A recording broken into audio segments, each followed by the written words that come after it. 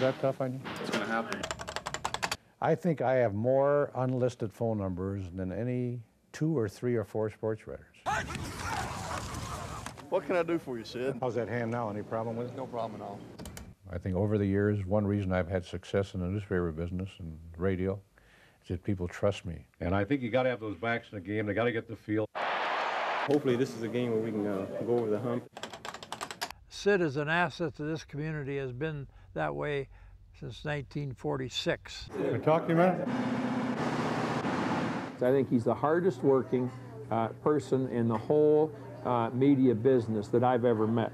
It's fair to say Sid Hartman was appreciated, not always loved, but certainly respected for loyalty and an incredible work ethic.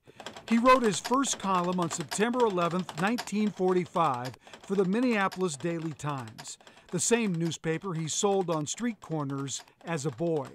Sid grew up poor. His father was an alcoholic. Tough drinker. And at nights he drank so much he'd go out in the garage and sleep in the truck when it's 15, 20 below. Pretty hard on my mom. He credited a lot of his success as a sports columnist to the relationships he made, relationships that lasted a lifetime. I remember my grandparents drove me down from Superior. I arrived, they dumped me off at Cook Hall and my bags, and I walked in, and the guy that pulled up next to me was Sid Hartman. Bud Grant was fresh out of Superior High School in 1946 and was a poor college student at the U of M. The two became fast friends. So Sid and I a lot of times would eat together, and he always bought, by the way. Fast forward some 48 years to 1994 when Bud asked Sid to be his presenter at Grant's Pro Football Hall of Fame induction. An incredible honor, and Bud never minced words about Sid's impact on Minnesota sports. I think you're going to miss Sid when Sid's not around. I mean, more than you can possibly imagine, because he is the historian. I don't think people can envision Minnesota sports without him. It's been that way for 70 years. Chad Hartman is Sid's son. He grew up following Sid onto fields and into locker rooms. Chad believes Sid lived a long life, certainly because of his work ethic, but he says it was never one over the other. I never questioned how much he cared for the family. Yeah. Not a single time. Can you drop me off the airport? Absolutely. That's pretty good. Sid's loyalty was never in question, not by his close personal friends, who over the years grew old with him.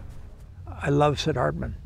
He's a huge part of our state, a huge part of our university. And Sid's loyalty to the Gophers, Minneapolis, and Minnesota sports in general will always be his lasting legacy. He always said he was the luckiest man in the world. And people walk by that statue. As generations go by, more people won't be familiar. But when they hear that and they realize those teams and those buildings and the University of Minnesota, how essential he was to that, he's going to be remembered for a long time. Thank you for that, Randy. Well, a lot of people are posting tributes to Sid on social media. Andy McDonald is here to share some of those. Hi, Andy. Hey, thank you, Chris. Everyone seemingly has a Sid Hartman story. Those stories and an outpouring of kindness took over social media this afternoon for the late iconic sports writer and columnist here in Minnesota and his impact on the community. His son, Chad, said on Twitter, "My father's extraordinary and resilient life has come to a peaceful conclusion surrounded by his family." Longtime Strib columnist Pat Royce said, "The fact that he was 100, we're shocked, tells you that all he needs about his relentless drive. So shocked that I still was making subtle jokes about Sid on Twitter this morning."